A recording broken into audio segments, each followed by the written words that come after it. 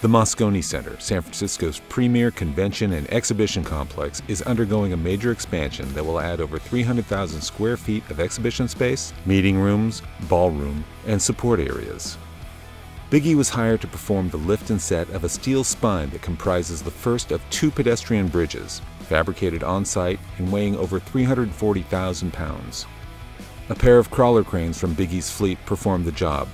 A Liebherr LR1300 outfitted with 115 feet of main boom, 66 feet of luffing jib, 273,000 pounds of main counterweight, and 125,000 pounds of carbody counterweight, and a Manitowoc 16,000 outfitted with 118 feet of main boom, 137 feet of luffing jib, 332,000 pounds of main counterweight, and 120,000 pounds of carbody counterweight.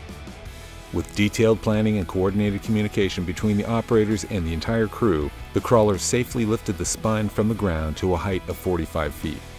As the span reached across Howard Street, ironworkers secured the structure to steel columns that integrate with an existing structure on the north side and a new structure rising on the south.